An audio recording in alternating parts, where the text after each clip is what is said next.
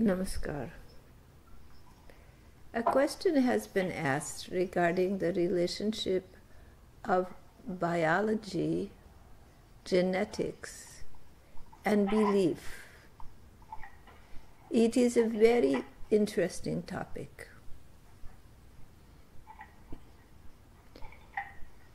There is a genetic and biological component to human life, and it governs the body-mind reactions to the environment, to one's experience,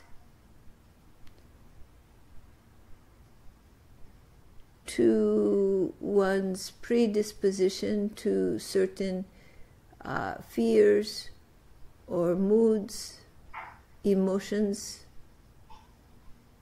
There is a biological component to the body-mind structure.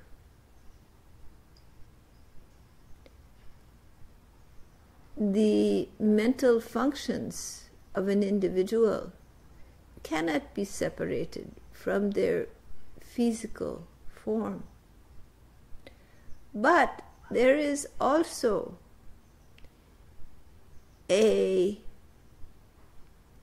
aspect of human existence that is not governed by biology, is not influenced by biology.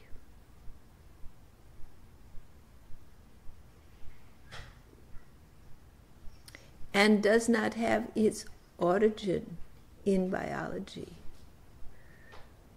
So, as Jung would say, there is the small self and there is the larger self.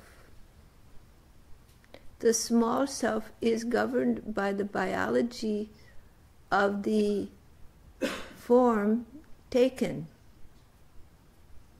and is interwoven with that biology. The larger self is a consciousness and conglomeration of experience that lives outside the body, that does not require a physical form for its existence.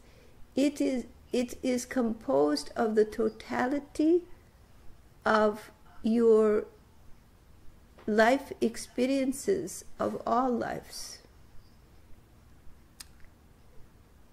and creates a unique individual, not bound by any particular physical form, but that incarnates and expresses through different physical forms. And that self is a conscious being.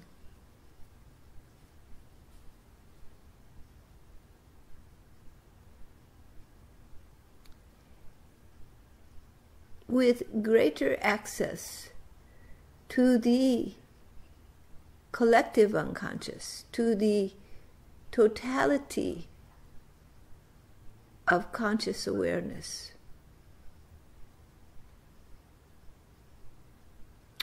In the biological self, their body is a fine-tuned machine with innumerable biochemical processes and organic matters which work together to form an integral operating existence. There is in the human body and mind no distinctive separation. Papa's talk. I'm asking about Lebanon, about this. Very interesting. About what we were watching. So you cannot separate the reactions of a person from their biology. You know, have you ever seen brothers or sisters, not even biological twins, but just brothers and sisters, and one will laugh just like the other, and they will tell the same jokes in the same manner. They will have the same mannerisms. And you go, how did they get the same mannerisms? And another child from the same family, grown up in the same house, will have different mannerisms. So it cannot be simply attributed to the environment. The mannerisms, the way they laugh, the way they say a certain word, their emotional reactions, are governed by their similar biological programming, which causes a similar reaction.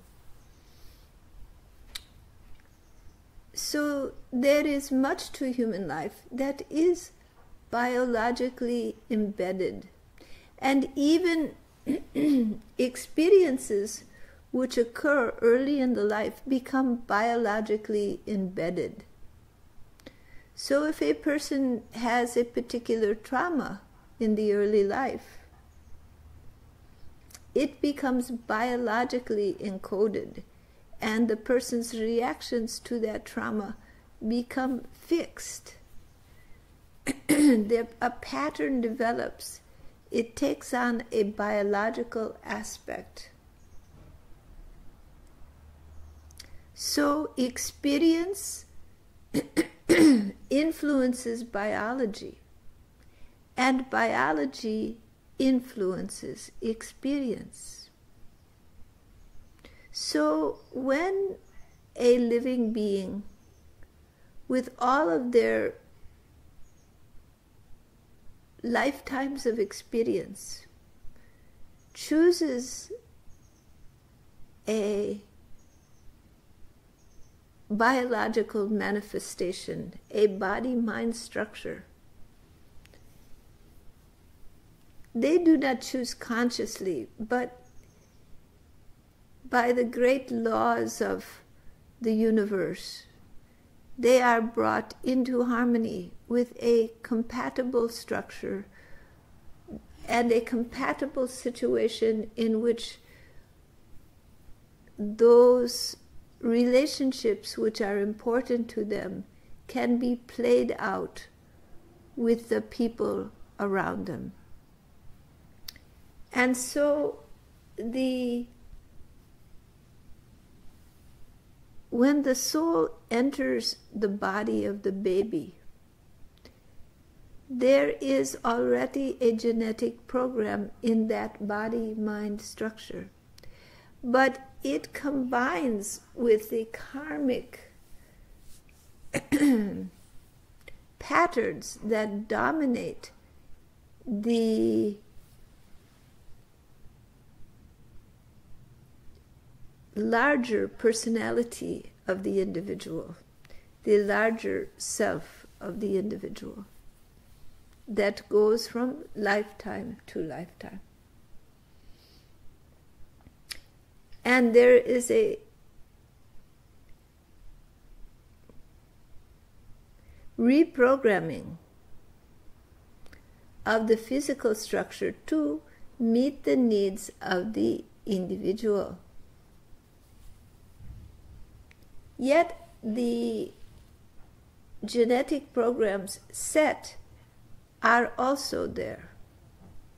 So what happens is, as the strong karmic impressions in the mind of the larger entity entering the body begin to affect the growing fetus, the genetic programs of that fetus are reprinted to work in harmony with the already existing beliefs, mental distortions, needs, and deepest yearnings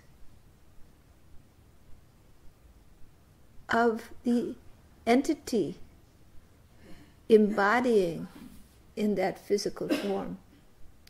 So there is a harmonizing between the soul and the body, so that the sanskaras of the individual can get expressed. Those latent reactions can find expression in that physical form.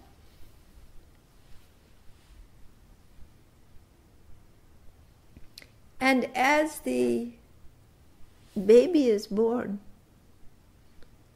by that time, this merger is complete, and the consciousness of the larger beingness of the individual is merged into the biology of the body. To say that genetics are fixed is to misunderstand the DNA and the RNA. They are programmable.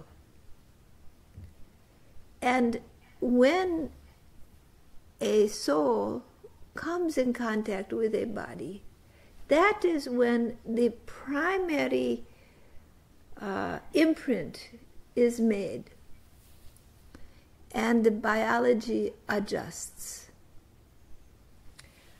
But in the life of an individual, as certain circumstances occur that make a big impression in the mind, if you are just dangling your foot and waving it back and forth, there is very little karmic impression. It's not going to affect anything, and it surely will not affect the biology. But if you are in a very terrible car accident, or you are a child and your mother is suddenly killed, and it has a very big emotional impact on you, or a big physical impact from an accident, you will certainly have an impression left, not only in your subtle body, but an impression is left in your physical body. Now you may see the scars of an accident, or you may see the emotional wounds left on a person who has lost loved ones or been through a trauma. But they also impact the RNA and the DNA. And it is modified by that experience.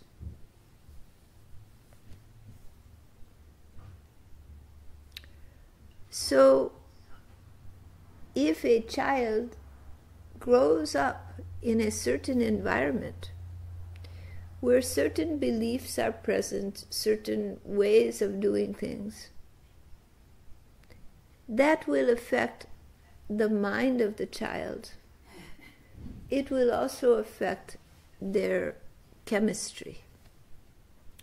The chemical networks within the body are fluid, literally. They respond. The body is receptive and responsive. It is a finely engineered tool. It is interactive with the environment and responsive.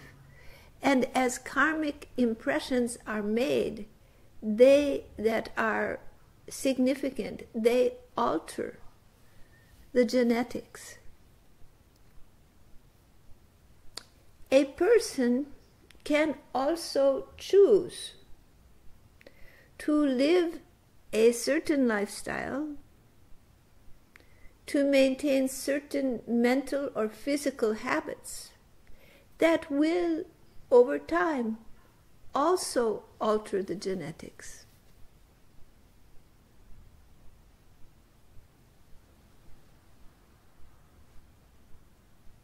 Because the body-mind structure is a fluid, responsive instrument.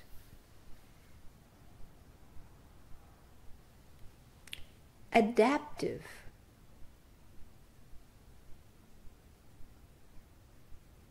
Not only to the accumulated experiences of the soul entering the body, but adaptive to environmental impressions.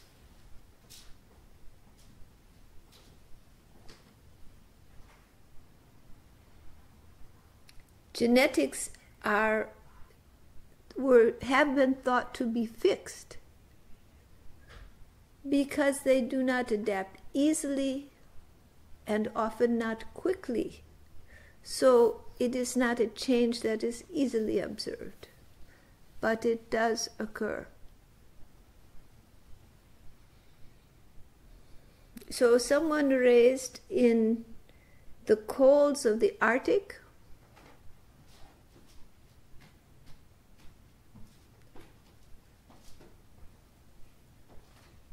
amid the struggles of that world, and someone raised on a tropical island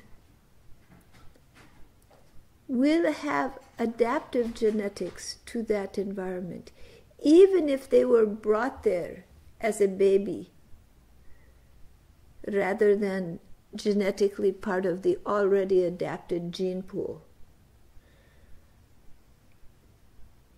Even if the person came from the Arctic and was brought as a baby to the island, that person's genetics will quickly start attempting to adapt to the island environment.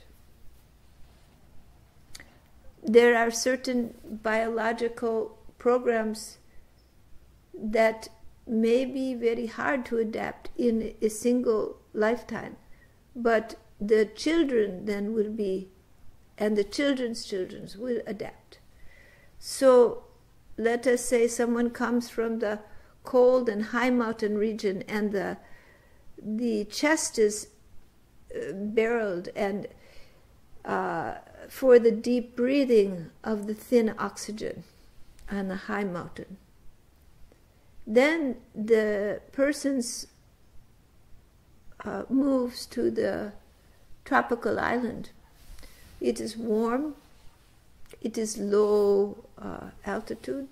At first, actually, they may have some troubles because they are not genetically adapted to the environment. But over time, they will begin to make adaptations and they will become more comfortable in the environment. And then their children will be further adapted, and their children's children further adapted.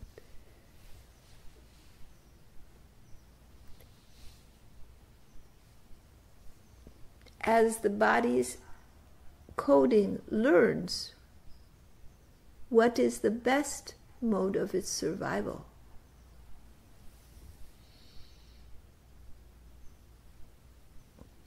There are other aspects in the genetic coding that are much more fluid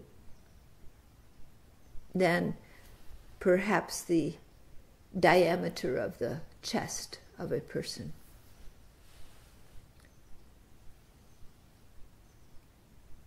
These are mental tendencies. So let us say that due to past karma and the incarnation in a certain gene pool and family tradition, one has a tendency to anxiety.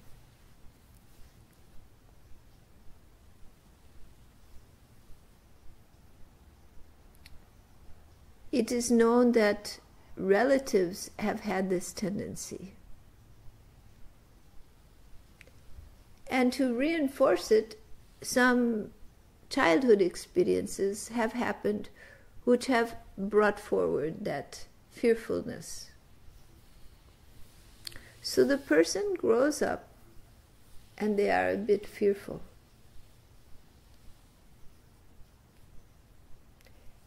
And in fact, this trait becomes genetically encoded.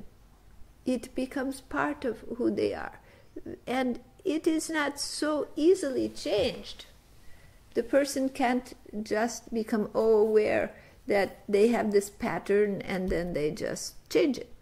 No, it is not like that. Not if it can be like that if the pattern is not deeply established. But if it is deeply established, it becomes genetically encoded.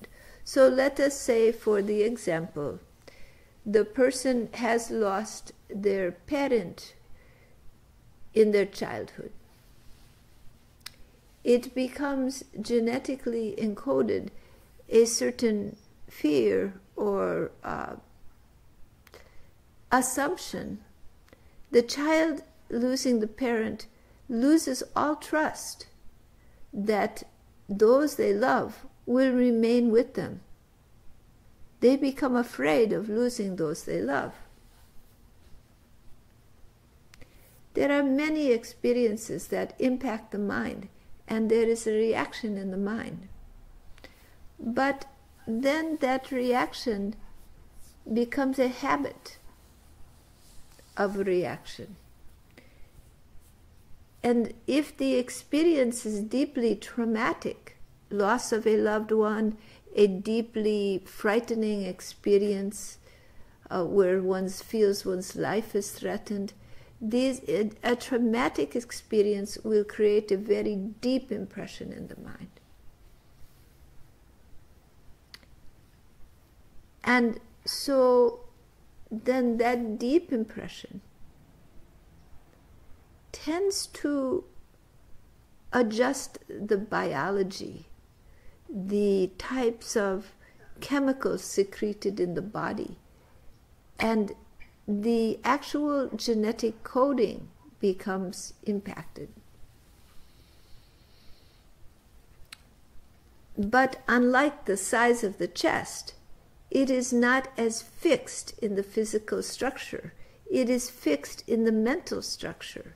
So the person who has lost the loved one in the childhood will grow up and they will find that their attitudes towards loss are different from the attitudes of the person who has not had this type of early loss.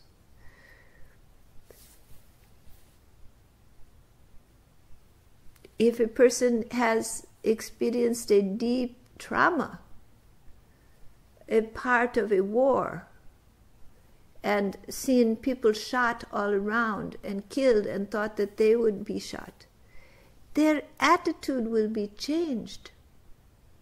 They will never have the same approach to life. It becomes deeply felt and affects the biology.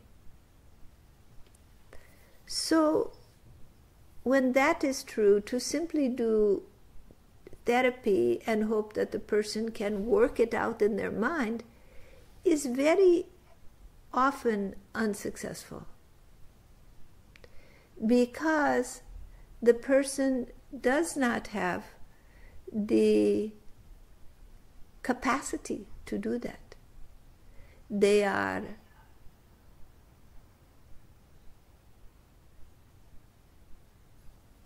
at that point, biologically, genetically encoded to those responses.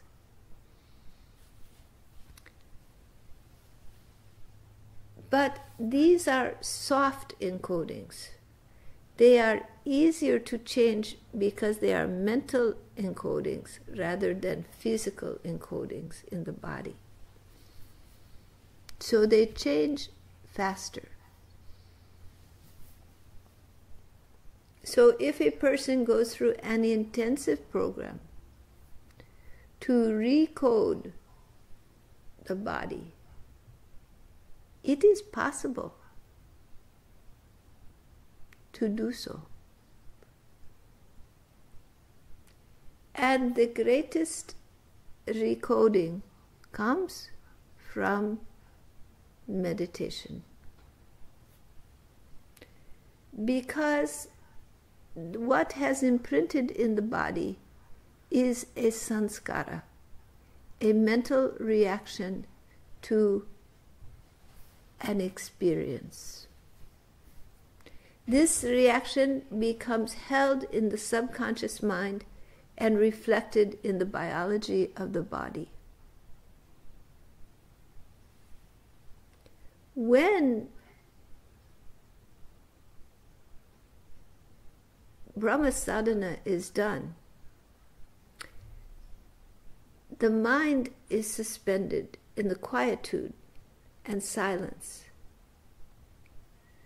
When the mind becomes suspended, these sanskaric patterns rise to the surface and get played out in the life, as you all know.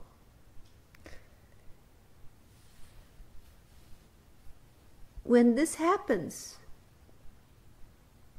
there is the opportunity for change. These sanskaric patterns can be altered. But what does it mean to alter them? So let us say the person has been through a very, very deep trauma, either in this life or in a past life.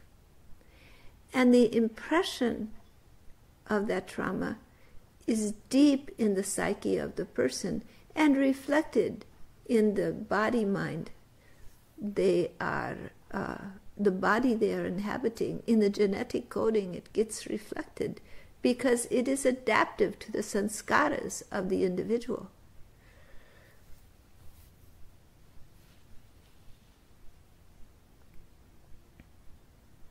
So, can the person then suddenly be as if they have had no deeply traumatic experience, as if it never occurred, and the whole thing is erased and the reaction to that experience is erased? Probably not. That is unrealistic. For in fact, it did occur. If you have seen some truth with your own eyes, can you imagine that it didn't happen and pretend it didn't happen? You become a hypocrite, always trying to run away from what you've seen. Rather, what can occur is that the individual changes their relationship to their experience. And the experience ceases to have the influence over them because they have altered their relationship to it. So, let us say the individual has had a terrible trauma in their life. They have been in a war zone, and they have seen so many people brutally killed in the most ugly fashion. And they have felt that they would die also, but by some miracle they survived. But this trauma has affected their mind.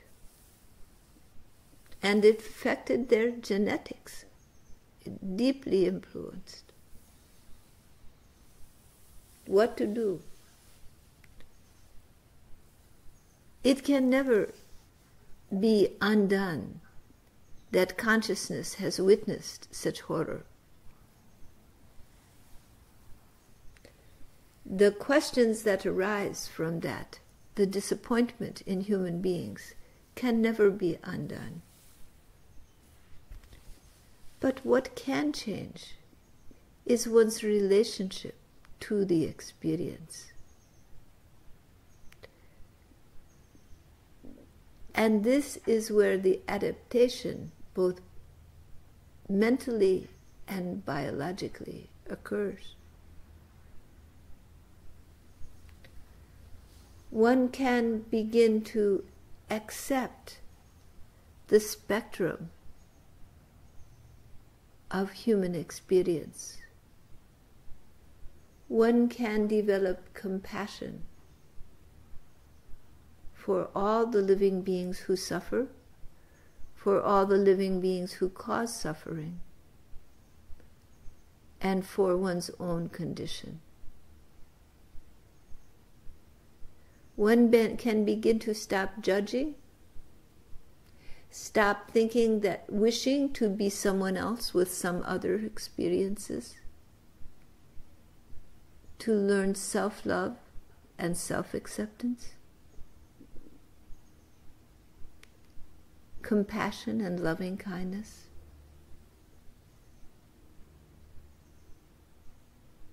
These difficult experiences that happen in the lives of people are challenges to the soul. They are challenges to connect deeper in love, to find love that transcends the horrors, the pain, the sorrow, and the fear.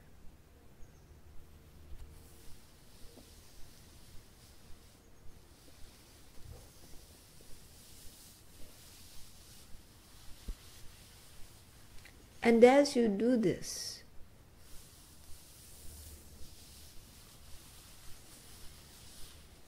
your biology is changed. You don't erase what you have experienced and the pain of it, but you learn a love that is so deep and so compassionate, so connected to your larger self,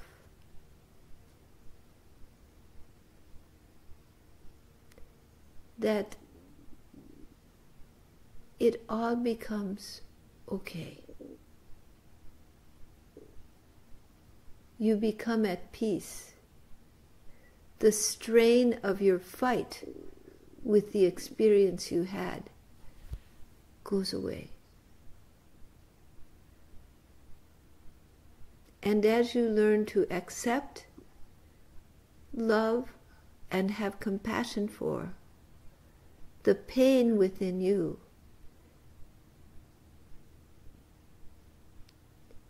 you begin to have that for all people. These are opportunities in life to deepen into association with your transcendent self, your larger self, rather than simply the body-mind structure.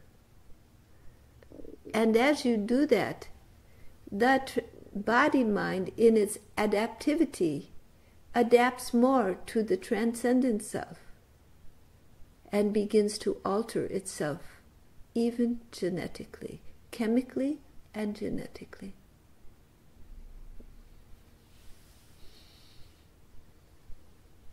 Because the very nature of the body-mind, in order to house a soul and the karmic patterning of that soul, must be from the get-go adaptive.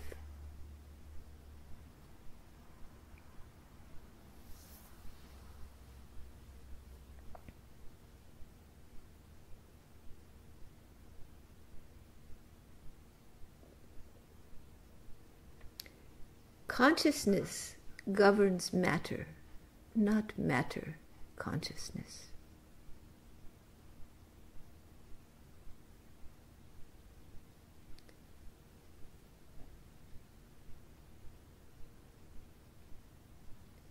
Beliefs are not made by genetics. They are made by consciousness and reflected in genetics.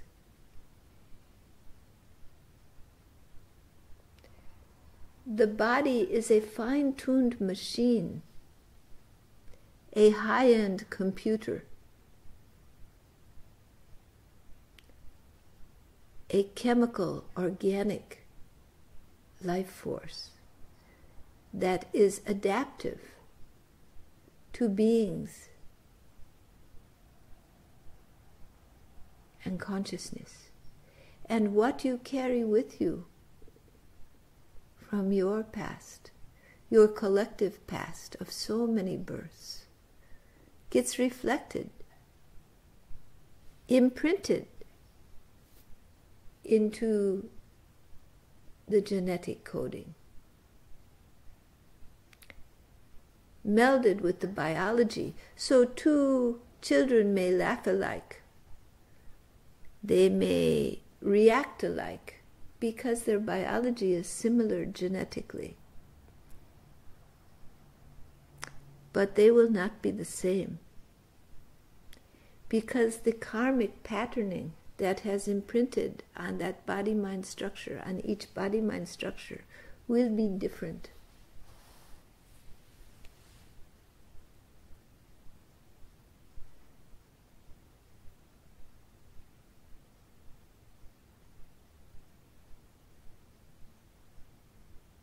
So though they laugh alike, have the same mannerisms, one may become a great politician and leader of people, and another may just be a simple carpenter. Their karmic patterns of their larger self that goes from life to life will determine how that genetic process interfaces and where it takes them. One child comes into an alcoholic family and they become completely emotionally disturbed. Another child comes into the same alcoholic family and they find resilience inside themselves. They engage in adaptive behaviors and they become high-functioning individuals who have productive lives. So you say, what is the role of genetics? It is very strong, but genetics is not built only on the biological inheritance from the parent. That is melded with the sanskaras, the karmic patterning brought by the soul that comes into that body. And people choose different situations for different reasons. The one child deeply impacted and mentally distressed by the alcoholic family may have had patterns in the past that needed to get expression in that situation. And come to the surface, and so they chose it. The other child may have chosen that body. They may have been brought to that situation for a different reason. Perhaps they have had a karmic past with one of those parents and owed them a debt to try to help them in some way. And they would come to that situation to settle that debt. But they are not there to be destroyed by the situation. They're there for a different reason. So when their karmic patterns join the biology, there is a different level of adaptive skill. You see? Is this clarifying? Yes. Do you have questions? One question, yeah. Let's say that one man has been in wartime, let's say, a couple of years, and then he gets married, he gets children, so would the children, their gene pattern get something from the experiences? So you are saying the person was in a war, Yeah. and they're deeply influenced. They have the post-traumatic stress. Will the children be impacted by the post-traumatic stress of the parent? Not really that what they experience at home, but I mean biologically, would the children have in their genes something from the experiences of that man who went to war, who experienced all these things? If it is a one-time experience, it is unlikely, or the effect will be very minimal.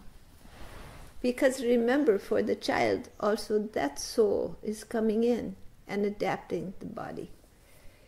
And it is unlikely to make an impression. But if the experience is such,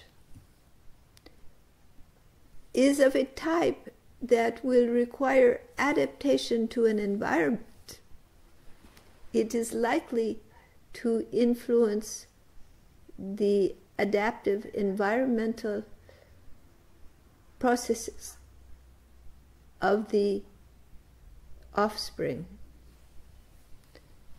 So, if a person moves from a very cold climate to a very hot climate, slowly over the generations, there will be more pigmentation in the skin. But before something as physical as pigmentation occurs, there will be an adaptive features in more subtle ways to that environment. So there is this altering of the genetics that occurs in adaptation to the new environment and will continue to occur. If the person has had a deep trauma and their mind has been affected,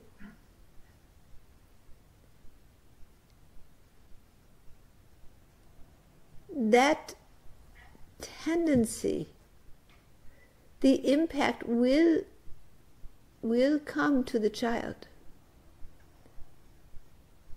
Whether you say it's from environment or from genetics, there is some carryover to the child.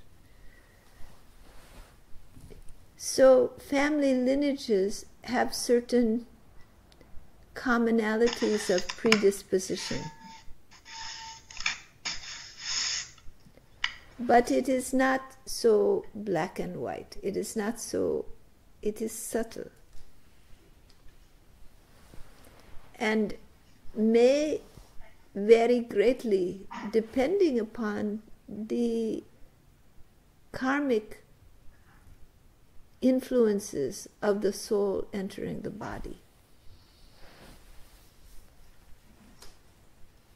I'm thinking the whole generation as my father's, who went to war, who gone through 2 wars. So if that left some kind of impression in the genes of this my generation and children of my generation? It has definitely left impressions and reactions. Whether you want to call them physical or mental, there are reactions. Because you have grown up with the results, faced with the karmic results in those individuals who went through that war, you have grown up with that karmic results. It's a part of your experience in your life. How you adapt to it is from your overall karmic perspective. But it has been something in your environment which you indeed must adapt to one way or another.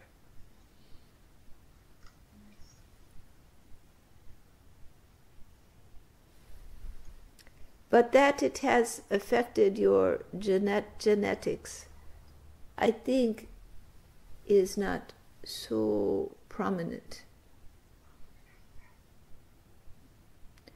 Years and years, generation upon generation of war-torn experience will impact genetics. The Finnish nation has had so many wars during the history that I think it must have quite an... So what happens in the biology of a person is their aggressive tendencies will be honed, will become more to ensure their survival in a hostile environment.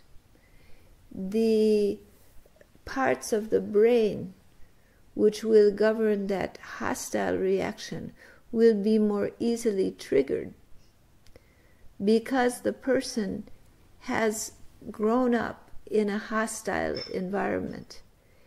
And if this happens generation upon generation, it will leave a genetic imprint.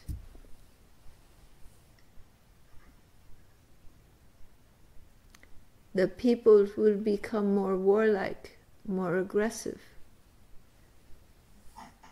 It is what they know. It is their way. Until someone incarnates with a different flow, and that influences the whole structure, and they change the pattern. The other possibility not to become warlike, aggressive, is to become oppressed, suppressed. Precisely. And so would you rather be oppressed or would you rather be the aggressor? Naturally, the adaptive function makes the people more warlike.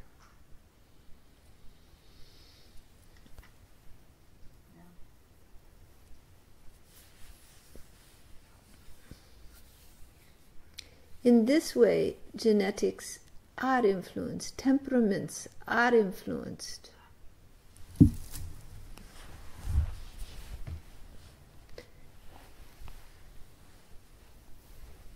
Values can be influenced. But remember, the fine-tuned machine of the human body in its early, before birth, in early stages of development, is encoded by the being coming into it, adaptively adjusts. And so sometimes you see someone of an entirely different nature, born of the same parents, in the same genetics, in the entire reinforced culture of a certain flow. They will be entirely different because the soul has come there for a different reason. And it is a different type of person than the type normally drawn to that setting. They may be there to change the pattern.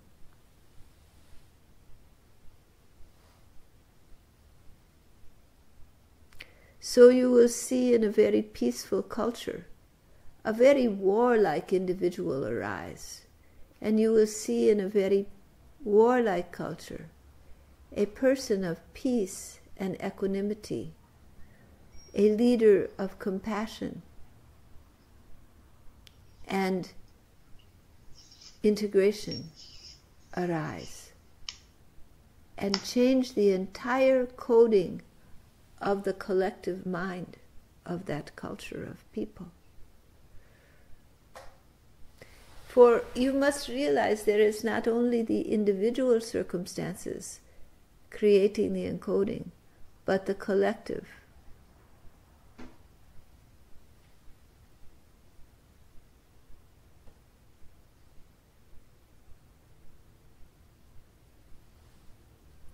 All right?